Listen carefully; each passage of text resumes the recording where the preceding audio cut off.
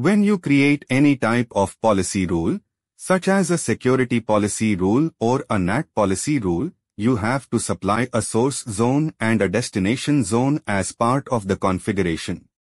And Panorama looks at the firewalls within a device group to determine what available security zones to display based on the templates that are associated with those firewalls.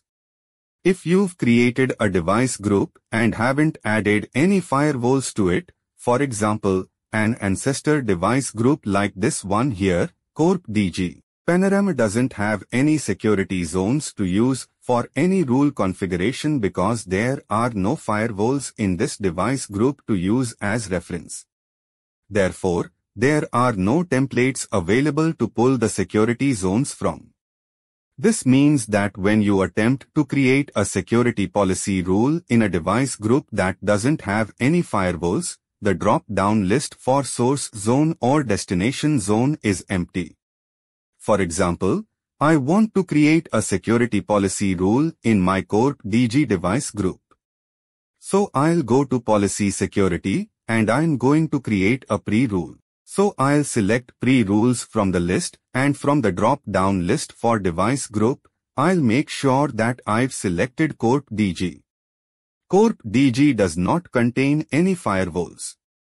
However, because corp.dg is an ancestor for the two groups that do contain firewalls, any rules or components that I add to the corp.dg will be inherited by these groups and any firewalls that belong to them.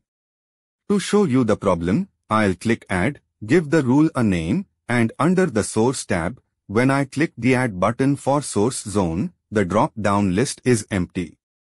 Under the Destination tab, I have the same problem.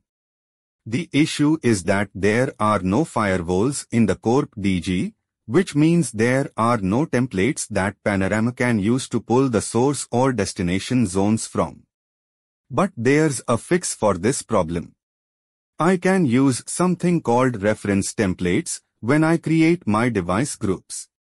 So back under Panorama, Device Groups, I'll edit my corp.dg device group and under the Reference Templates section, I'll click Add and I can tell Panorama what template or templates to use to pull security zones as part of this device group configuration even though this device group does not contain any firewalls. In my environment, I created my security zones in the Global Settings template, so I'll add that as the reference template for this device group. I'll click OK and when I go back to the Policies window and create a new security policy rule under the device group corp.dg, like I tried earlier, create the rule, give it a name. Under the Source tab when I click Add, the drop-down list shows me the zones contained within my Global Settings reference template.